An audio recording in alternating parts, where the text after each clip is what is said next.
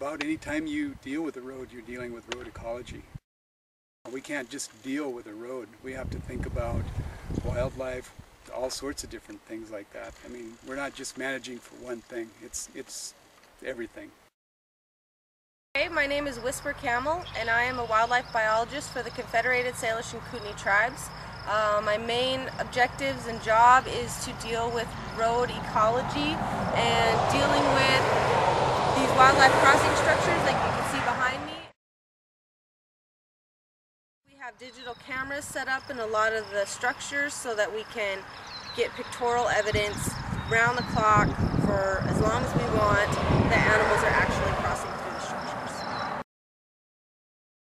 The last one we saw was about 18 feet by 24 feet. These are 4 feet by 4 feet. This is one of our smaller wildlife crossing structures. They're more geared towards small mammals. Mountain lions or bobcats will use these because they like a more confined space that's more secure for them. There are different areas that the highway goes through that are tribal lands. It's a mixed match of tribal, private, state, and federal lands all along the highway between Evero and Polson.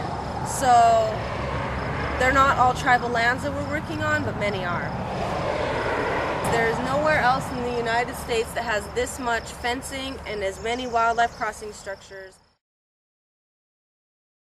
It was a collaborative effort between the state and the tribal departments, and it was put on natural movement corridors across the country. We have the ability as a sovereign nation to affect what goes on the reservation. So we can push harder than maybe the state or local governments to get what we want.